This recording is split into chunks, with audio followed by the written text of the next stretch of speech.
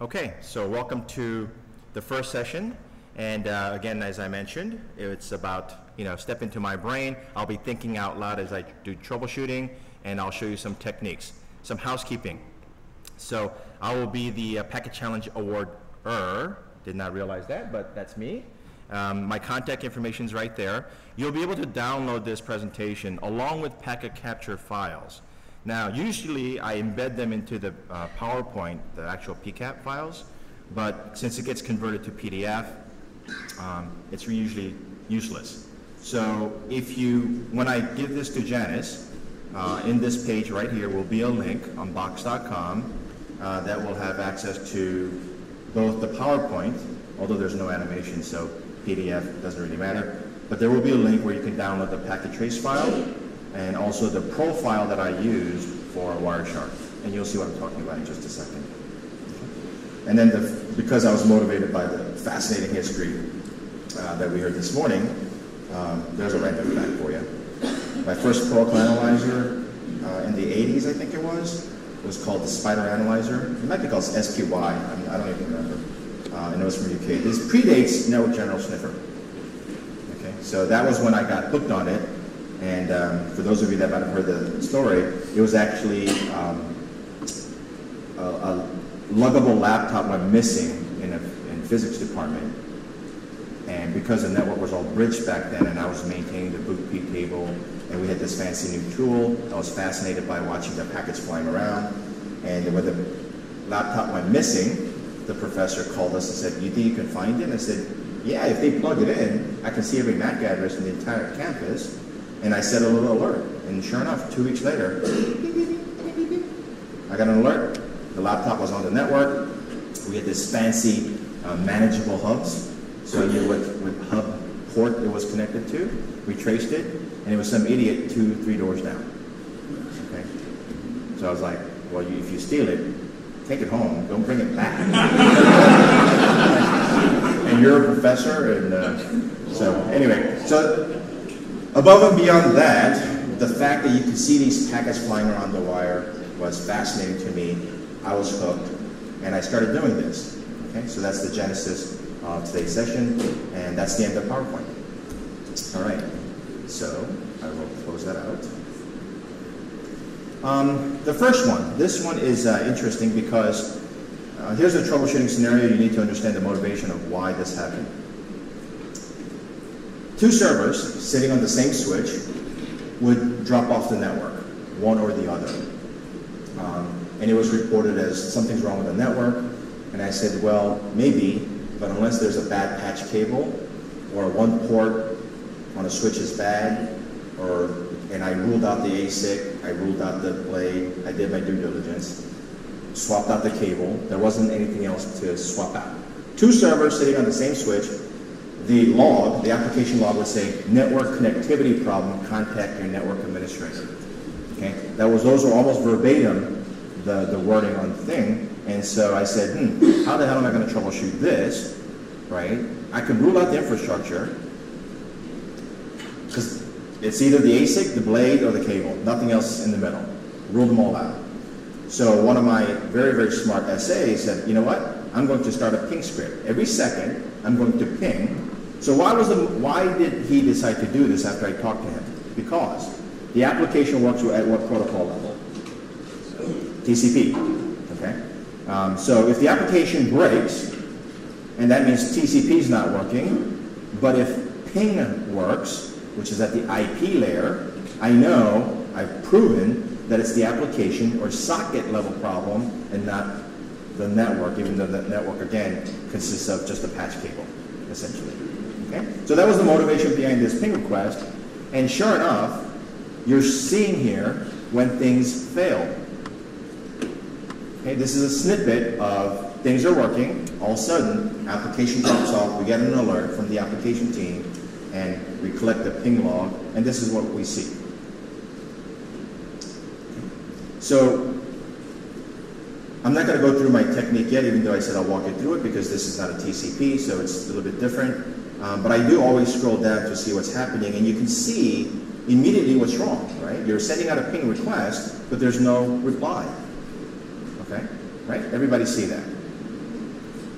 Ping is pretty stupid in terms of complexity, right? You just ping, you get an answer back, that's it. Nothing else goes wrong with ping for the most part. And I'm sitting here, and I'm sending out a request, and all of a sudden I see a reply. What could account for ping not working? This is where you step into my brain part, and you start to think out loud. Firewall, except it's on the same switch, same ASIC, same blade. No firewall in the middle. I heard it over here from somewhere. One more time? You have to say a little louder for me? MAC address. Okay, so winner, winner, chicken dinner right there. I said, well, if it's IP or Ethernet, that's it. Let me check the MAC address. Right? Simple as that. So as you scroll down, and this is where pattern recognition comes in. I always talk about pattern recognition. Okay? So I'm multitasking. In my mind, I'm thinking, you know, I need to check the MAC address because there's really nothing else to check. I've checked the IP address, TTL, these are the usual things. I ruled them out, and MAC address. And all of a sudden here, I get a reply. So now, I have an interesting point where I can deep dive. This is a transition state. Not working, working. Okay? Working, not working. Those, they talked about inflection point. When you're troubleshooting, those are your inflection points that you need to zoom in on because something changed. Some variable was introduced, taken out, not working, working, working, not working. And here's a case right here. We see that, I get a reply back from 254.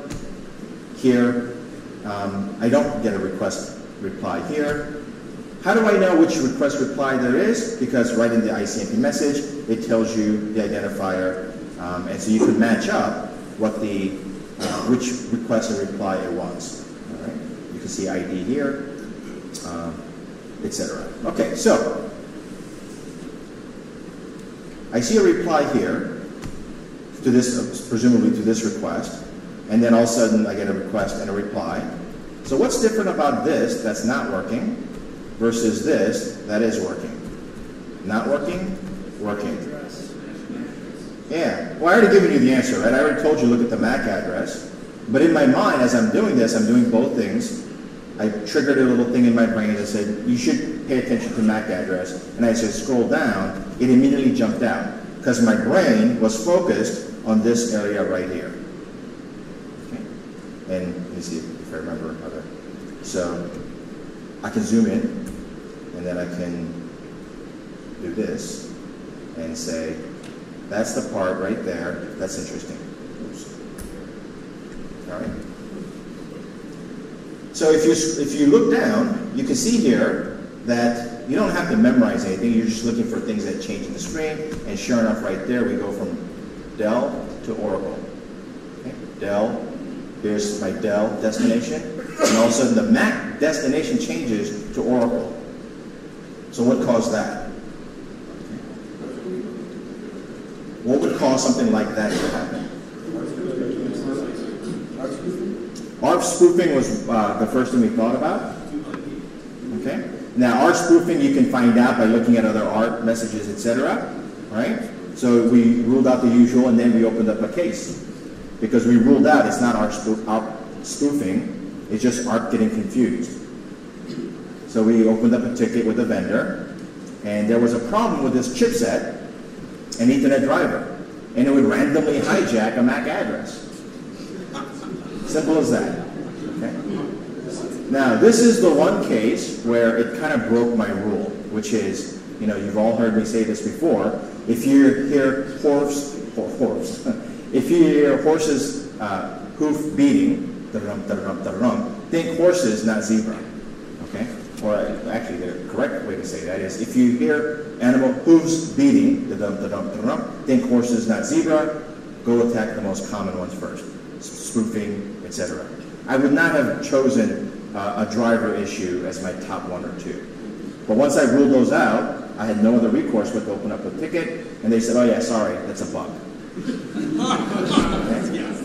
Okay? Pretty big bug, considering this is from a data center, but be that as it may, we found it very, very quickly. Okay? So this is kind of an easy case. We teed it up. Any questions on this one? It's pretty simple What's important is the troubleshooting technique of separating the layers. Okay? If you don't know what the hell is wrong and you don't know where to start, divide and conquer. Okay? You don't have to troubleshoot TCP because IP is not working. If IP all of a sudden works, the only thing that's changed is the Ethernet layer. Okay? So by doing dividing and conquering, we were able to quickly find the root cause for this problem. That was what the lesson is in this trace file, because it's not that difficult. All right. No other questions on that one? All right. The next one we're going to do is this one. So this is one where my buddy calls me up and said, Hansang, I'm logging into a Unix box, and it takes me minutes. After I try to log in, it takes me minutes before I get my prompt back. Okay, I'm connecting, takes minutes, what's the deal? So my immediate answer was, go check with the DNS team, have them do a reverse lookup on you at the reverse, the DNS entry for reverse lookup, and you'll be fine.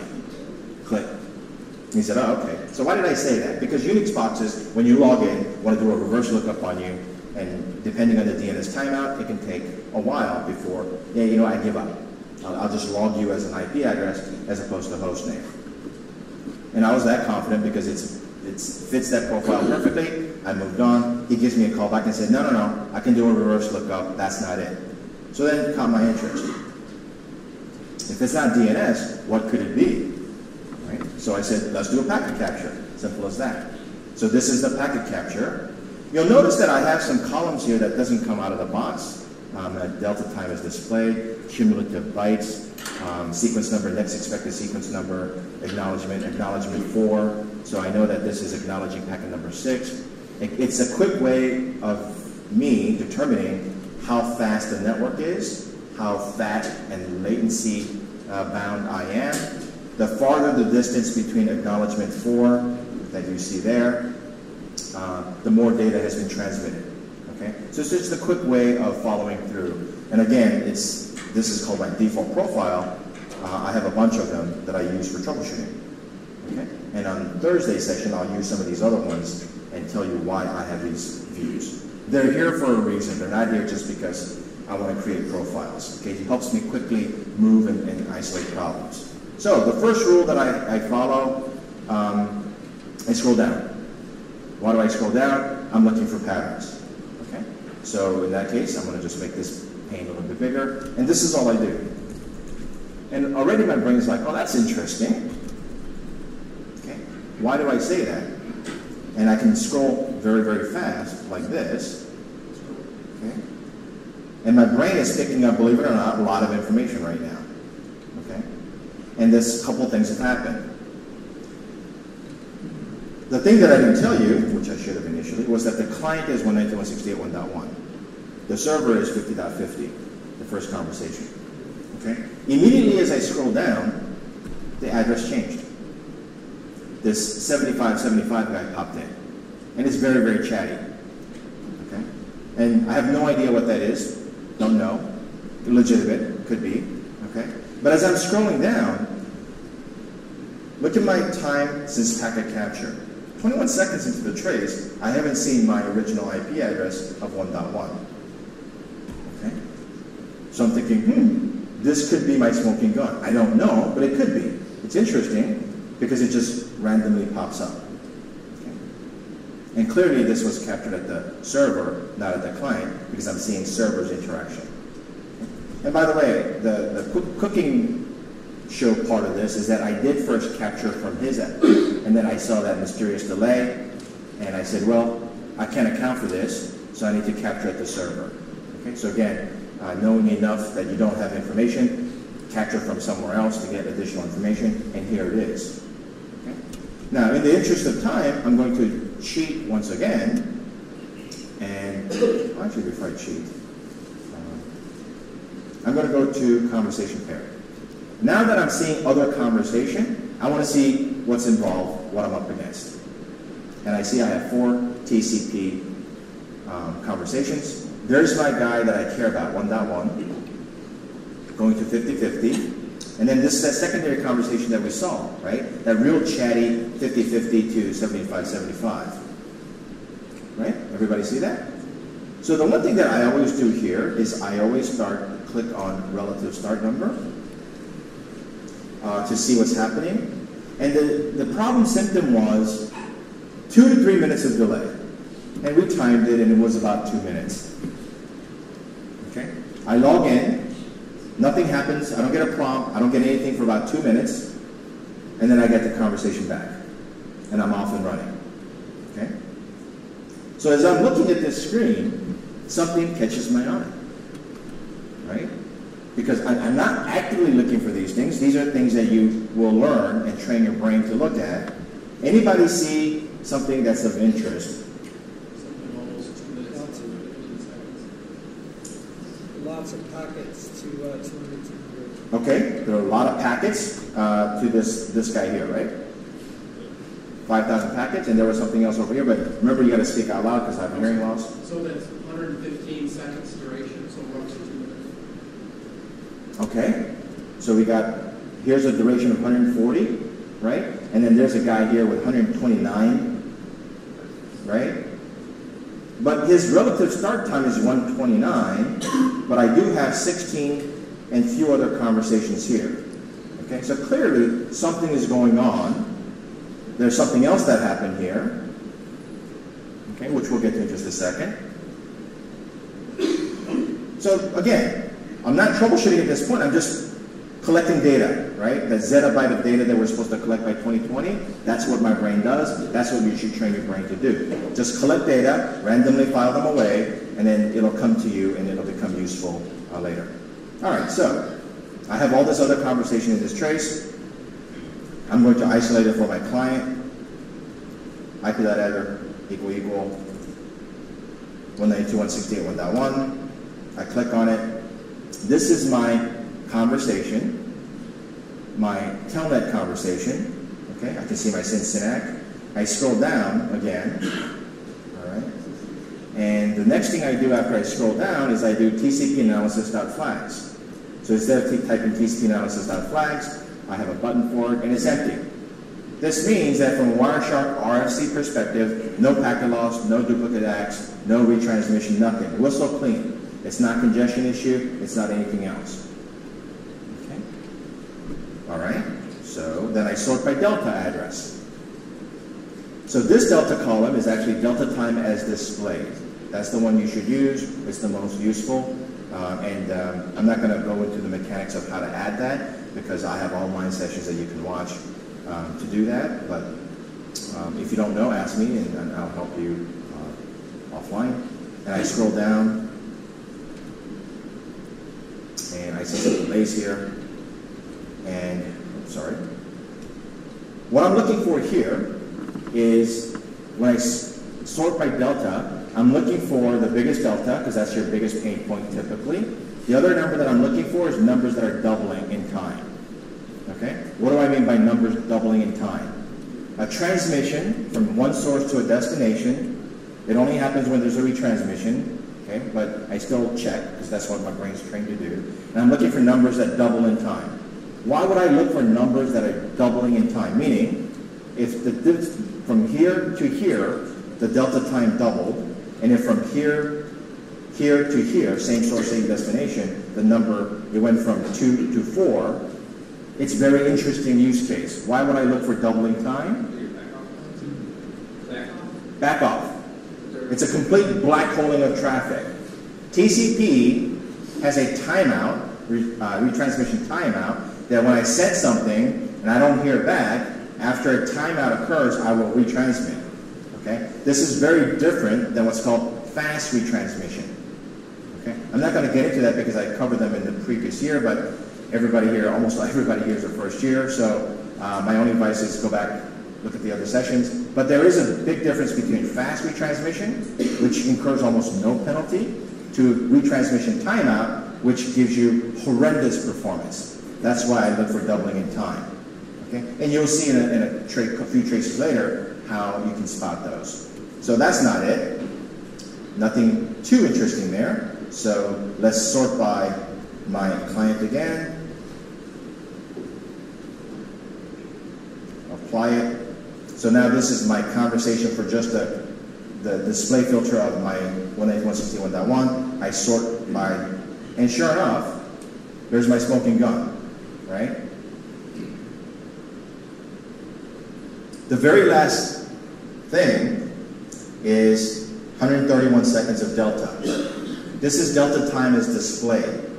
So between packet number 6630 and packet number 6631 that you see here, let me zoom in, okay? That 131 seconds of delay matches the pain point of, for about 2 minutes, nothing happens. I found my smoking gun. Well, I found my smoking symptom. Now let's find the smoking gun, okay?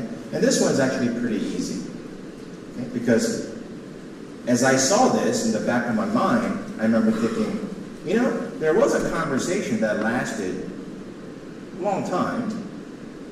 Other conversation from the server not pertaining to my 192.168.1.1 guy, okay?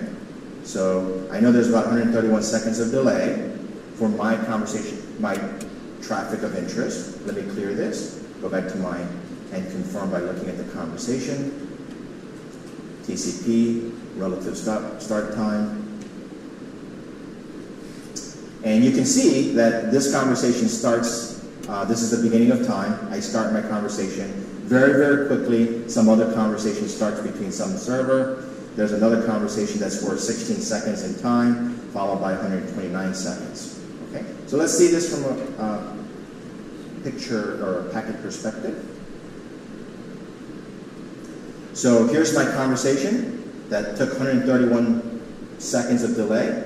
Okay? Notice this delta is 0.39 because this is a delta from this packet to this packet, and this packet. So this is why delta time as displayed is important. Okay? So anyway, so let's go to the first packet here. This is my conversation, and all of a sudden, this other conversation starts. Okay? Now, to be fair, at this point, I used a different tool to visualize the conversation. And I used a different tool because I like to see things in a graphical manner when I troubleshoot. But at the same time, I did something back in the days, and I emailed the core developers through Wireshark mailing list, and I said, hey, it'd be nice if I could see kind of a sequence-like diagram to visually see the conversation, because it helps in troubleshooting. Okay? And Saki's sitting right there. He probably doesn't even remember, but a couple days later he said, is this what you were looking for? I'd never met him before, right? Because this is pre-SharkFest. And I said, yeah, that's exactly what I was looking for. So let me show you what Saki wrote. I think it took you like 3 days, which pisses me off.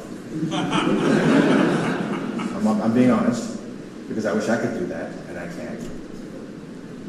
So graphically, this is what it looks like. Okay? Let me make it a little bit bigger. Me, this is my, and the client, and then the other 7575 that I talked about. As I scroll down, you can see I am logging in. It's port 22, SSH. And I come down here, and all of a sudden, the column shifts from 50 to 75. Okay? Not much time has elapsed. Don't let the number of packets fool you into thinking, wow, this is a long time. It's not. It's only been a half a second since I initiated my telnet conversation. Okay? And then all of this occurs, and I scroll down. All of this other conversation occurs, and then all of a sudden, I come back to my conversation over here. Okay? And about 130 seconds have expired. Right here. In fact, 132 seconds. So what's the problem?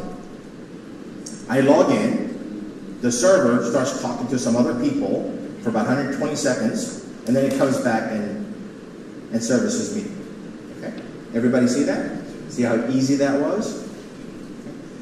Now, I will caution you that, and this is my calculus speech, freshman year, calculus, professor's up there doing all everything, and I'm sitting back like, yeah, that makes perfect sense. I get it. Perfect. No problem. Shit's easy. Stuff is easy. I go home. I'll edit that out. Don't worry about it. I go home. I look at the problem. I'm like, what the hell did he do? Okay? And then it's only through practice that it becomes easy. Okay? Calculus first semester isn't easy until you get to second semester and you get a kind of feel for it. And then it's not easy until you learn differential equations, and then you're like, oh, okay, that's why that makes sense. And then that doesn't make sense until you learn linear algebra, and then everything else pretty much makes sense. Okay? So 2020 hindsight is extremely appropriate in our field. So the net message here is train your brain to follow a particular step. Don't deviate. Follow the same step, and more often than not, you will find root cause. This is how long it took me to find root cause. Admittedly, I used a different tool, but essentially it's just diagramming. It's easier for me to see this and look at keep track of time than scrolling through packets. All right? Yes, questions? So what was the problem? Was it like authentication, waiting to go to another method and like Yeah. time out and down? Exactly. So you guys all have Google, right? Google for the sport number. Okay. You'll see here conversation starting on I'll zoom in here, 763, 765. If you Google it, you'll see that it's NIS, okay? Authentication. This was a misconfigured server that was supposed to authenticate you. This server was missed. They were not supposed to use NIS anymore. They were using LDAP. I think it was LDAP. Now, so I just said that this was a misconfigured, one of many misconfigured servers. NIS was retired. And so what's the obvious elephant in the room comment that you should be thinking about? This is that annoying 4-year-old that I talked about. So let me set the stage again. I'm trying to log in, nothing happens. I now know that I'm going to authentication engine that's now been decommissioned. Should have been LDAP and it's not. Took 120 seconds of timeout and I got to working. What's the problem with that statement? How's it authenticated? Yeah. Why was I able to continue working if the authentication engine was decommissioned and they couldn't find me in the database? So I did ask, and they said, oh, there was a residual database, don't worry about it. I said, okay, I trust you. Okay. So again, this is easy when I'm up here doing this fast, but I will tell you that it didn't take me that long to find this problem. If you follow my methodology of scrolling down, noticing that the conversation pair changes, okay? And I don't want you to, this is kind of like, you know, the great analogy, no, it's not a great analogy, but it's an appropriate analogy is in the military. Anybody here served in the infantry, in the army? Any combat, well, it has to be infantry because you have to be walking around. It doesn't help if you're driving a tank. In the infantry, they tell you at nighttime, don't look at something straight on. You have to use slightly left and right because of your rods and cones, right? I don't remember which one's better, but in the back of your eye, made up of rods and cones, one works better at nighttime, and it's the one that doesn't work when you look straight on. So slightly off center, you can see better at nighttime. Same concept applies when you're dealing with all this information. You can't pinpoint on something, you'll have overload, your brain's going to explode. But if you do this enough times, you can scroll down and immediately see change in pattern. That's what I want you to look for. Okay? Who can't notice that I go from 192.168.1.1, the column length here, and all of a sudden it becomes very chatty and the IP addresses change. Okay? As I build up to more and more example, you'll see that this, in fact, does happen, and it is very useful. But it's only useful if you train your eyes to do it. Okay? Yes, questions? You're wrong. I didn't do that. You didn't do the flow list? No. No, I'm pretty sure you did. I'm sorry. But the source code was I will look it up. Huh? It was Francisco Alcala. I don't know. It says the source code says. Well, then you know what? Then you notify me. I'll dig up the email because I think it was you that said, did you write? That could be true. Yeah. Well, maybe, okay, so maybe you did point it out to me and said, was this, but it was about 3 days. You take credit. Take credit. Well, he did the SSL code, so he's got plenty of stuff to, and by the way, if you have, Saga, are you doing your CLI or T-Sharp? No? SSL one? No? Which one are you doing? Capturing techniques. Capturing techniques. Capturing technique, okay. So I highly recommend Saki. He asked for a couple of the core developers here. By the way, thank you, core developers, right? All right, so any other question? Yeah, I have a question. Yes. So there were like 4 or 5 conversations all together. You know, typically we plug in an analyzer and there's 9 thousands and thousands of conversations. So did you have to do anything up front to kind of narrow the analysis? Okay, so the question was, there's thousands and thousands of conversations at times. How do you quickly filter it out, right? Are there best practices? There are some guidelines. First one is try to do it during off times. That's the obvious answer, okay? The other one is, what I recommend is try with a filter of just that conversation pair, okay? And then expand on it. If you can't find it by looking at just, because what would the conversation packet capture look like when I captured it from the other side? It would look like this.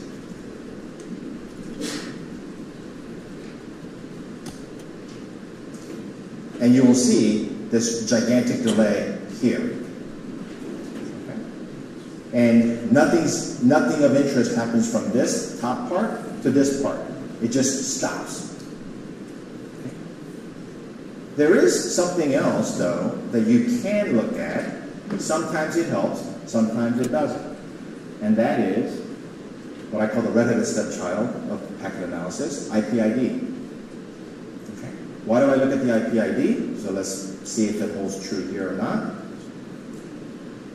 The IP-ID at packet number 26, 2 minutes before the blackout condition occurred, was 61191.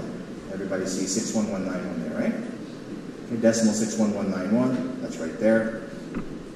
This one is 61192. So, from an IP-ID perspective, did anything else happen between this packet and this packet? No. A lot of time. A lot of times it will elapse. Is that what's okay? So a lot of times it will. Sometimes it doesn't. Okay? So why did I bring up the IP-ID? So let me just I want you to visualize this. I usually have a chart since we're on the topic of IP-ID. There's only one IP stack. Okay, there's one guy doing IP handling duties, fragmentation, etc. There are multiple sockets of TCP conversation. They all go through the same IP stack. It's not like you have multiple IP stacks, right?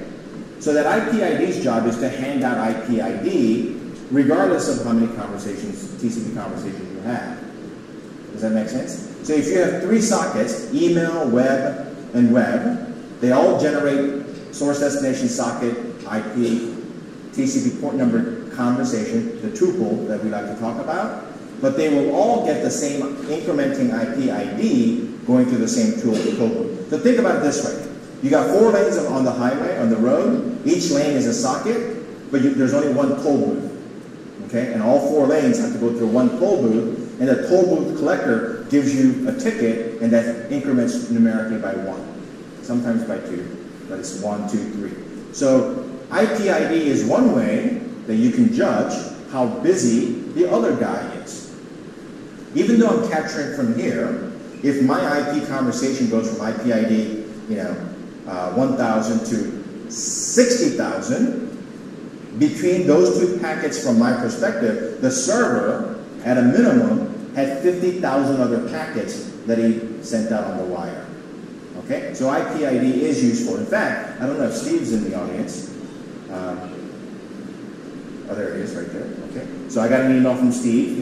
He used to come to SharkFest, and he's back this year. And I talked about IP-ID, using IP-ID, and Steve asked me, hey, is there a way to visualize IP-ID? And there is. I can show you that later. And what he found was that on the days the server is slow, the IP-ID is almost twice, it cycles through almost twice as fast as when the server is not that busy, or the user complaint is not there. Meaning, even though the server's way over here and you're capturing from here, by tracking IP-ID and how fast it increments, you can tell how busy the remote server is. Okay? The faster the turnover of IP-ID, the busier that server is. But sometimes when you go through a load balancer, it does give you a dedicated IP stack. Okay? So sometimes IP-ID will not help you. Okay? And this is one of those cases. So lesson learned there is know your environment and don't just make a conclusion, oh, for 120 seconds, the server did absolutely nothing. Because that doesn't pass the smell test. Okay? A server for 2 minutes not generating one IP datagram doesn't make any sense. Okay? That's why you have to know your environment.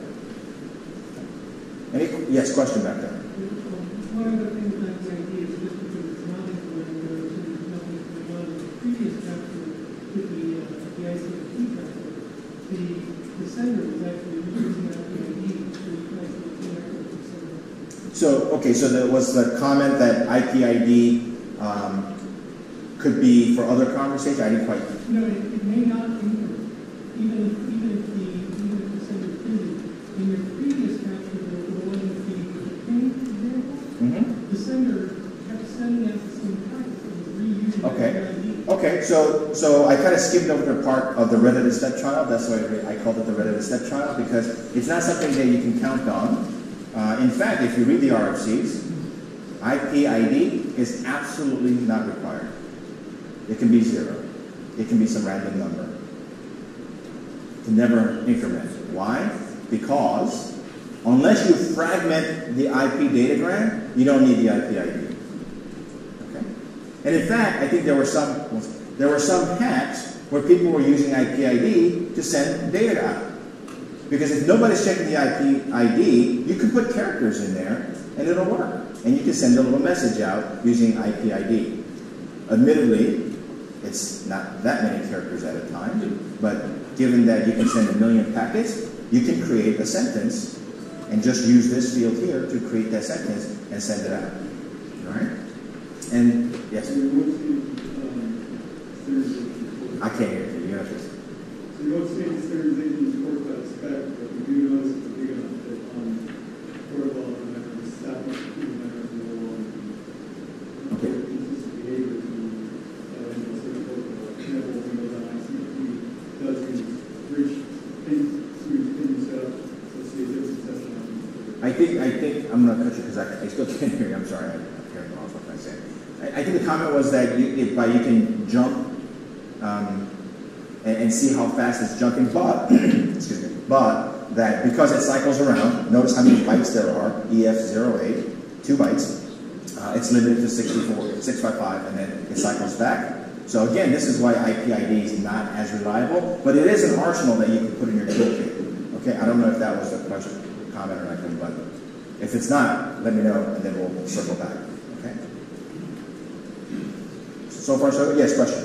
I just wondered, did you say these files are available on USB right now?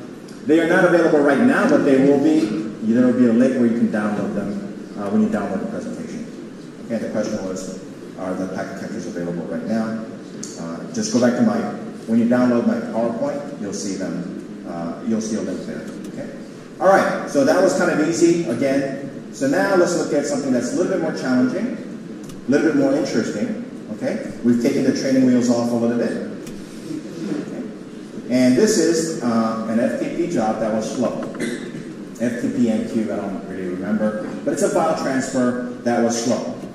Okay, so let's apply my logic once again, and I'll start thinking loud. This is a packet capture 192.168 and 10.10.10, and I'm going to start scrolling down. Okay? This is what I do. First step, always scroll down. Already my brain is picking up some patterns that's making me go, I wonder why that is. Okay? So I'm going to scroll down a little bit more. What pattern do you recognize as I'm scrolling down? And this is the part where you have to really say out loud so I can hear you guys. 35 milliseconds. 35 milliseconds of latency keeps popping up. Okay? Look at the delta here. There's 35 milliseconds, and you'll see that I'm looking for obviously the last 2 digits are going to change, but you'll notice that repeatedly the 35 shows up. Okay? And that's absolutely correct. That's the first thing you should notice. That's why the delta column is there. What's the other thing that you notice?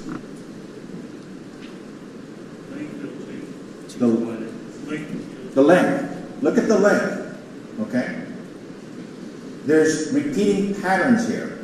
Right? 1456, 1456, 1382, 1456, 1456, 1456, 1456, 1382. See that right here? Okay. You can see that as you scroll by as well. What else do you notice?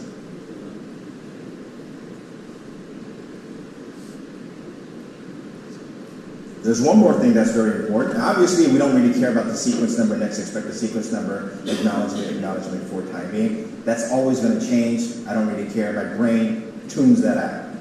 Okay, it's noise. There's an act behavior. There's a push. And there's a push. Okay? Notice we see a pattern where we have acknowledgement. Okay, so the source destination I'm not going to worry about for the time being, but you can see there's a push. Okay?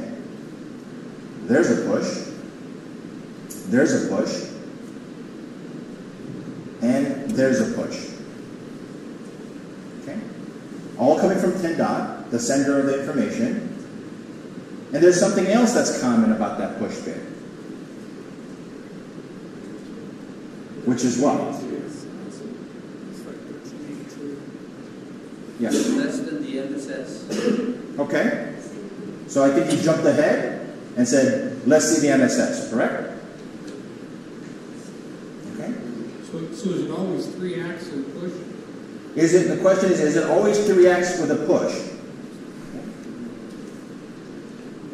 Maybe. We'll come back to that in just a second. Okay. So these are things that are going on in my brain. Everything that you're saying is happening in real time as I was troubleshooting this. Okay. The pattern that you should recognize so far, and you've seen this that it works, 35 milliseconds. There's a push. Here's a 10 dot address guy, and then he sends, and then there's a push, send, push. Okay. The 2 sends that I just said shows 1390, and this push bit always has less than. It's always smaller. Okay. Notice. Let me show you that again. Here is a 10.10 sending, okay? and the packet length is 1390, or I should say that the data length is the MSS is 1390. There's 1390 bytes of TCP data. 1390 bytes of TCP data, and then the guy with a push bit always has 1316. Okay, you see that? All right, and there's a push bit. So, in my mind, there's something else that I did, which is some rough calculation. So, 1390, right? You see the data graph size here, 1390, down here. 1390 plus 1316. 1390, 2 of those, and then 1316 plus, what number do you see there? 4096. It's a boundary number. It's a number that matches exactly to 1024, 2048, 4096, etc. Okay? There's also a push bit, which means what's happening at the application layer. Someone? Turn out and say it's important. The push bit says, hey, I'm important, take care of me. Okay, so push bit says, I'm important, take care of me. The sender's probably You know what, I'm sorry, can you just relay the message because it's very hard. I was just going to say the sender is probably clearing his buffer. Okay, so sender is clearing the buffer. Okay, any other, yes? It's the flush, okay? So I want you to search up push bit. This is homework, okay? This is the part, this is left for the exercise for the reader part of the textbook analogy, okay? Look at the push bit because what you said, this is important, take care of me, versus this is important, I want you to transmit this immediately, okay? Versus I'm going to flush the buffer and therefore a push bit gets set are all correct, depending on which part you read, okay? The one thing that is not correct is the push bit never causes a packet to be transmitted. That's a misnomer. Okay? And you can read all about it in the TCP Nagle Delayed Act article that I wrote, a video. It's 30 minutes. Believe it or not, something as boring as what seems like a Nagle Delayed Act took 30 minutes to explain. Okay? And if you read Stevens, it will say, don't ever think setting a push bit causes a packet to be transmitted. It doesn't. There are a bunch of different timers and conditions that you have to be met. However, flushing the buffer is correct. What do I mean by this? This is the application saying, hey, I'm going to give you 4,096 bytes of data, flush it. When you're done, come talk to me. I'll give you the next 4096 bytes of data. Okay, does that make sense? So, with that in mind, let's keep troubleshooting, because it turns out that's not the case. Okay? So I just said, wait, push bit, flushing the buffer, I'm not going to give you the next data until I get acknowledgement. What's that about? So let's troubleshoot, okay? All right, so we got the Cincinnati, and we can see here in the MSX section, there's 1460 bytes. That's interesting. And come over here, and he says I can do in the Cincinnati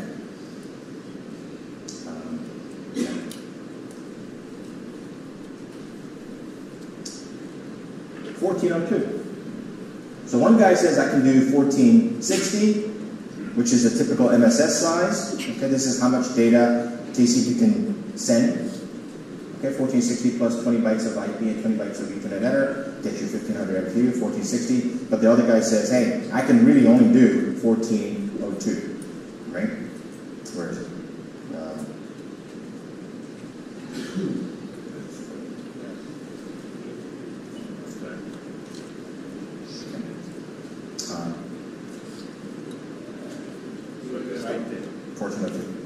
Which already is kind of weird. Who the hell uses 1402 as an MSS? Okay. This is one thing I haven't been able to answer. I don't know why anybody would use 1402. I tried different combinations of GRE header, IPsec header, and I can't come up with 1402. Okay. So likely somebody fat fingered it. If you're using IPsec header, if you're using a GRE tunnel, these are things that you should account for to make it more efficient. Network routing and switching guys might cheat by adjusting the MSS on the router. My recommendation would be don't do that. Routers should just route and not muck around with TCP packets. Also doesn't help you when you have BGP packets. But it is a quick band-aid. All right, so. Wait, that's I'm sorry? That's what the problem is? No, it's not a problem. It's a question that I haven't been able to answer, which is, who the hell uses an MSS 1402? Okay. So, likely it was a typo. That's my guess. All right, so let's follow this conversation. We're going to step it up and answer this question of flushing the buffer, 4096. These are all in the back of my mind. So let's start troubleshooting here. We have 25 minutes left, right? Okay, so good. We're on track. So this one's a little bit more involved. This is a little bit, and I want you to kind of keep up with me. If I'm going too fast, stop. And so the first thing we'll notice is that 10 is sending to 192.168. Okay, we got that covered. And this is my Cincinnati ACK. First thing that I've already answered in my head is, where am I capturing from? It's important to know, are you capturing from the sender, or are you capturing from the receiver? Because a problem looks very different when you capture from the sender, when you capture from the receiver. Okay? As you become more efficient at protocol analysis and more advanced, these are things that your brain will automatically register. Okay? So I have a SYNAC ACK. Where am I capturing from? Server being 192. You can guess what the time between how long each of these takes, too. Yes. Like if your SYN comes in and the ACK is, the SYNAC is super fast, which it is there, really quick, you're right next to it. That's right. So it's we can reasonably argue that at some moment in time, this is the epoch, right? This is the Big Bang, beginning of time. The SYNAC is in the microseconds, 166 microseconds. Okay? It's immediate. So obviously, I must be closer to 192.168.1.1. And then, so the SYN comes in, the SYNAC goes out, and then finally the ACK has to come back, and that took about 35 milliseconds. I can reasonably conclude that my round-trip time is 35 milliseconds away.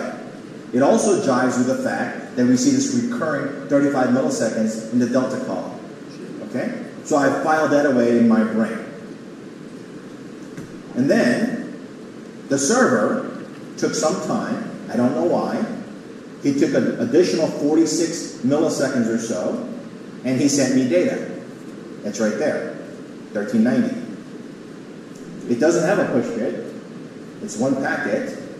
And then the next thing that happens is my guy acknowledges that packet. This is another case where I went, that's weird, but I haven't been able to get an answer, which is what? I get a packet. It's 1390. Within 98 microseconds, I get an acknowledgement back. Okay, it says acknowledgement for packet number 4. So the three-way handshake occurs. The server took some time. This is server delay, by the way. For whatever reason, house cleaning, doing something. He took some time, 46 milliseconds. Well, it's not really 46 because I have to account for 17 milliseconds of one-way latency, right? It took 17 milliseconds for that to traverse. So he took some time to craft this packet and send it out on the wire, and I immediately acknowledged it. Okay? So there's a part of me that went, that's weird. I wonder why it did that. Okay? I'm not going to talk about it. We'll come back to it later. But you should be thinking, if you don't know why I'm thinking this is weird, you should be asking yourself, why does he think it's weird? Okay? Does that make sense? All right, anyway. And then I see here the server sent another packet, 1390. Now, there's a lesson to be learned right here, which is, I just made an assumption that a lot of people make when you first start. And what is that assumption that I just made that can lead you down the wrong path? You have to keep the time of flight time in mind when you troubleshoot. So let me just repeat what I just said. I see a packet show up, I acknowledge it, which I went, that's weird, and then another packet showed up. That's not technically correct. Why? Because I'm going to use Control-T. Okay, Control-T is time reference. You should use it constantly to reset the clock. It helps you in troubleshooting. When I hit Control-T, it becomes time reference, and the time since the beginning of capture zeroes out. Okay? It's easier to zero out the time because things will pop at you as opposed to keeping track of all these numbers here. Your brain's not very good at that. So I hit Control-T, new beginning of time, and packet, acknowledgement, packet. How long did this third packet that I just highlighted, packet number 6, how long was that since beginning of time? 134 microseconds. Okay? Right? You can see that. So at some moment in time, the server sent this packet. It's coming in flight. 17 milliseconds, one-way latency. For 17 milliseconds, this guy's flying. I immediately acknowledge it. Then I immediately see another packet, which means, question or comment? Or? Oh, sorry. Oh, okay. They crossed in flight. They Crossed in flight. They crossed in flight. Ships in the night. Don't make the assumption that this packet showed up because I acknowledged it. Because unless you beat the laws of physics, that cannot happen. Let me reiterate what I just said, because it's important. This packet left the station at the other side. Okay? And it took 17 or so milliseconds to come. As soon as it shows up my door, I immediately acknowledge, which again I went, why is that? But then immediately I see another packet show up. So in fact, 2 packets left that station. Okay? So this 10 dot guy sent this packet and this packet at the same time, back to back. It just so happens that I acknowledged this packet right as this one was arriving. Okay? Make sense? Okay? So again, the reason why I teed it up in that was it's easy for us when we're graphically looking at this to mentally think, okay, a packet was sent, I acknowledged it, he sent me another one. And that's not correct. He sent 2. Okay, so now I have the baseline. He sent 2 packets. So it's this one, packet number 4, packet number 6. I still don't have a push bit there. Okay. I send an acknowledgement. You can see here, you can see it 2 ways. You can see the easy way is this packet that I highlighted is acknowledging packet number 6. Very dead simple. The other way to look at it is the ACK field should match the next expected sequence number. Okay, this is why I have these columns, because I can quickly see, without even looking at this, that this acknowledgement 2781 is saying, I'm good up to 2781. I got it. Okay? So you'll see here in just a second that I use a step ladder method to track packets. And what I mean by that is 1 to 1391, 1391 to 2781, 2781 to 4171, 4171 to 5561, 5561 to 6951, 6951 to 8341. Okay? It takes a lot longer to say it than for your brain to process it, but you're seeing this continuous transfer of datagram with no missing packets, by the way. Right? Because they're continuous. All right, so let's recap. I see a packet here. I get 2 packets. And then there is a considerable delay before the next packet shows up. So let's think this through. This is very important. Okay? These little niggling things you can't just gloss over because it'll take you down the wrong path. Okay? This is what separates someone who does protocol analysis for a living versus someone who opens up Wireshark because they're curious and they're learning. These are important things. So we already said that these 2 packets, packet number 4 and 6, left the station at the same time. I acknowledged it. How long does that acknowledgement take to get to the other side? About 17 milliseconds. Yes, question? Yeah, round trip. Yeah, 17 is one way, 35 is round trip. So I'm just calling it 17. And 17 and a half, 18, whatever. So in your mind, draw a little diagram. And if it helps, I did this. Draw bounce diagrams. Okay? Say, okay, this packet left. 100 milliseconds later, this packet left. I acknowledged it. The time there was 17 milliseconds. And then for him to send me something else, takes another 17 milliseconds, right? Okay? Is this where the flow graph is from? This is where the flow graph would absolutely help. That's correct. Okay? But in the interest of time, I'm skipping that part. Okay. All right. Because the flow graph is a sequence bounce diagram. So I see here 2 packets were sent. I acknowledged it. And then he didn't send until I acknowledged him. I know that for a fact now.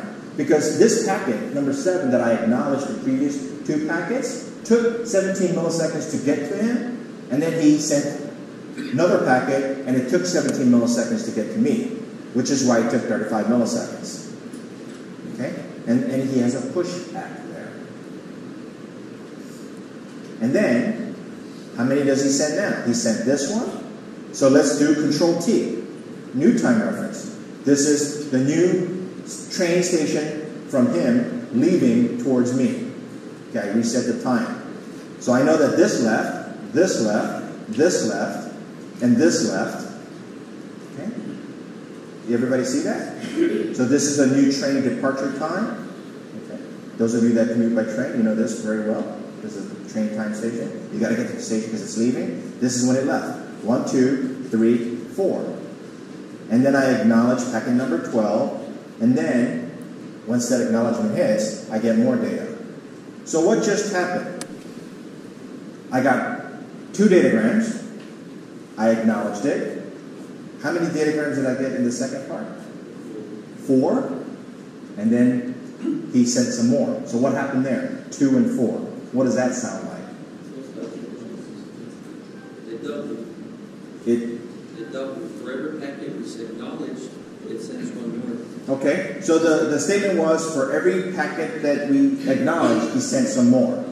Okay, but it's not on a per packet basis. But isn't that a TCP window? It's just slow saying, can you take more? Can you take more? So this is TCP window? Maybe, maybe not. Slow start. Slow start. Maybe this is slow start. Okay? Slow start is where TCP ramps up. Okay? So TCP's job, and this is the aha moment that Dr. Van Jacobson had when ARPANET was crashing. Okay? So if you heard his keynote speech a couple of years back, and then if you, the follow-up, which was Dr. McCann's keynote speech, and Dr. McCann's my hero. He was a mentor of mine. He worked at Riverbed. He doesn't know that he's a mentor of mine, but he was my mentor. And stalking probably comes to mind. But he's the guy. No, I'm just kidding. He and I have a very good relationship. He knows that I look up to him. He's the guy that created the back-end perfect BPF filter, and he's the one that worked with Dr. Van Jacobson to help figure out that congestion leads to constant ramp-up, crash, ramp-up, crash, ramp-up, and crash. Okay? This is like getting to the red light. Every block you hit a red light, and you're not really going very fast. Okay? So that's what Dr. Van Jacobson used TCP dump and BPF filter to figure out that, hey, it's better to go slow and steady and figure out how much the network can take before just sending everything out there and crashing, causing congestion to crash. Okay? That was a seminal paper on congestion control. Okay? So now we know that this could be a slow start. Okay? So in other words, 2 datagram came, I acknowledged it, he sent me 4, I acknowledged it, let's keep following. Okay? Now we're cooking with gas.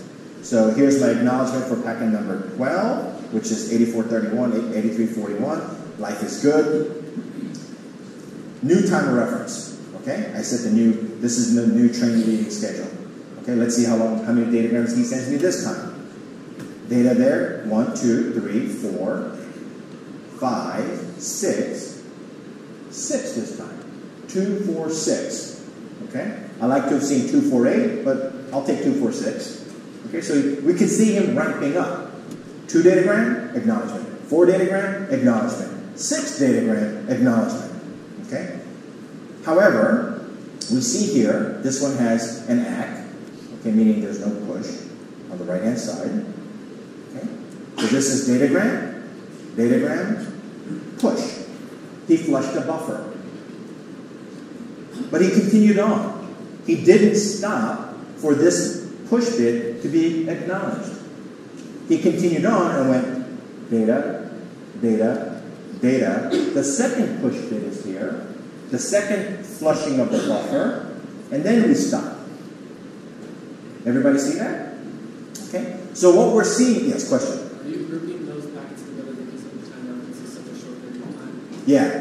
So, yeah, I'm using time reference because it's easier for me to see that this is 540 microseconds than clearing that out and trying to keep track of all these digits. So I'm being lazy.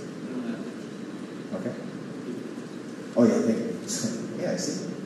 If I had a Wachowski to give you, I would give you some. The question was, why do I set time reference when the delta time is here and the time elapses beginning of is here? It's because human brain has a hard time making sense of big numbers like this. So if I come over here and do time reference, I can clearly see that it's only been 300 microseconds to this point in time.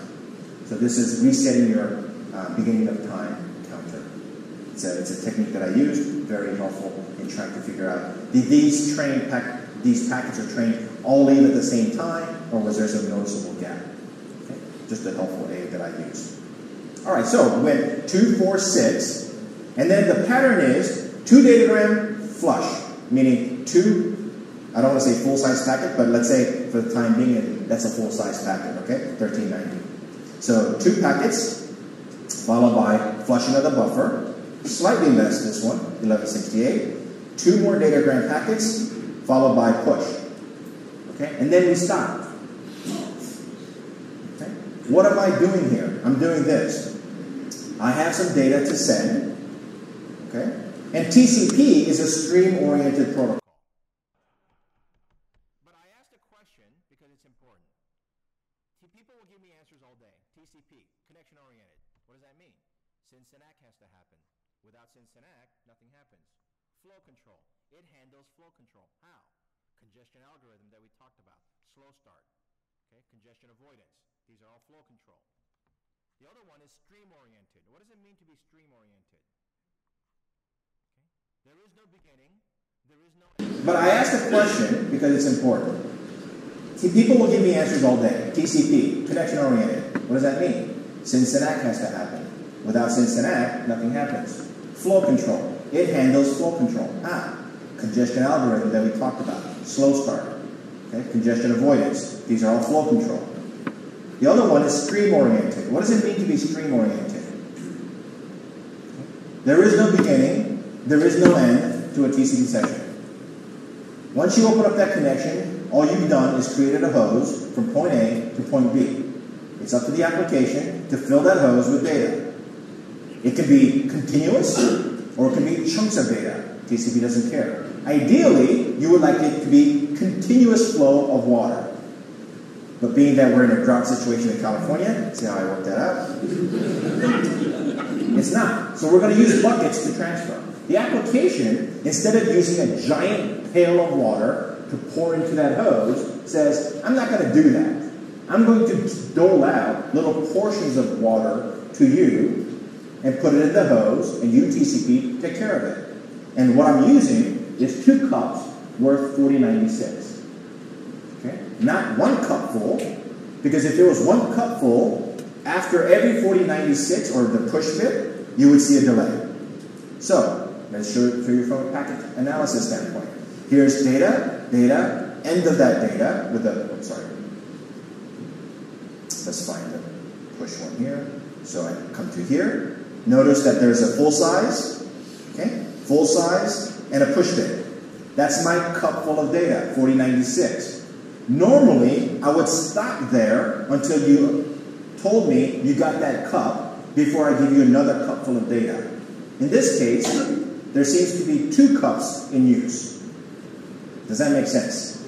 So the application is scooping out 2 cups worth 4096 bytes, dumping it into the hose, and then I dump the first cup, I dump the second cup, and then I stop and wait for that acknowledgement for that second cup before I continue on. Which means, what's my throughput? 4096 times 2 by round trip time. It's horrendous throughput because I can never get beyond 4096, 4096 because then I have to wait for that cup, the 2 cups to be acknowledged before I continue on. Okay? Actually, as you go through this trace file, you will see that as soon as 1 cup full is acknowledged, I send you another cup. So I have 2 cups, 2 hands, okay, and I'm pouring water. I can't pour more than 2 cups of data, but as long as I get 1 cup acknowledged, I'm free to send another one, okay? Or I can send 2 at a time, but no more than 2 cupfuls, which means I can never send more than 4096 times 2 at a time. Does that make sense? Why is this interesting? Because in most cases, when you see the push bit, this is the application saying, I know we have a hose, I know we have connectivity, I know you're reliable, I know you'll retransmit for me, but I don't trust you, I'm going to give you a little doleful, little buckets, little spoonful of data. So the moral lesson here is that when you see push bit, think, crap, it's going to be latency sensitive.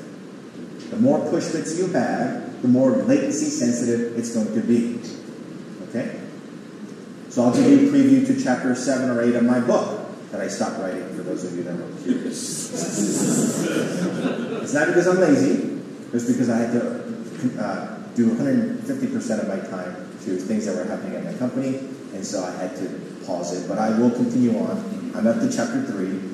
And that is, before you do a data center migration, find out how the applications are talking, and if you see a lot of push bits, don't separate them. The application will break. Simple as that. Okay, yes, question?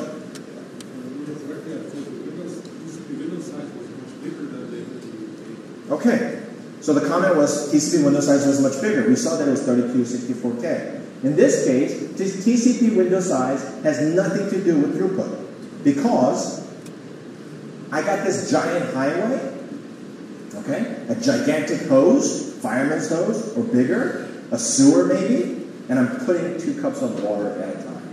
So TCP window size will never be the gating factor. Okay? However, you should check to make sure, and you will see how TCP window size does become a gating factor as you do some additional troubleshooting. I may have some of that on Thursday or maybe even today. Okay? Does that make sense? All right, so let's see if this pattern continues. So let's randomly come down here. And so this is my beginning of time. I hit Control T, time reference. How many packets, how many trains have left the station at a moment in time? Let's see, I got 1, here 2, 3, here's my push bit. I immediately continue with this, and this push bit, and I stop. And I wait for an acknowledgement before I continue on. Do you see that 35 milliseconds right there? Okay? There's something else that happened here, which is between this cupful, from here to here, Okay? There was a slightly bigger delta from here to here. So maybe there's a 15 microseconds of overhead for that application to give me that second. So these are all reasonable conclusions that you can make. Okay? Now, I said I'm a visual guy. Let's look at it with the Stevens graph.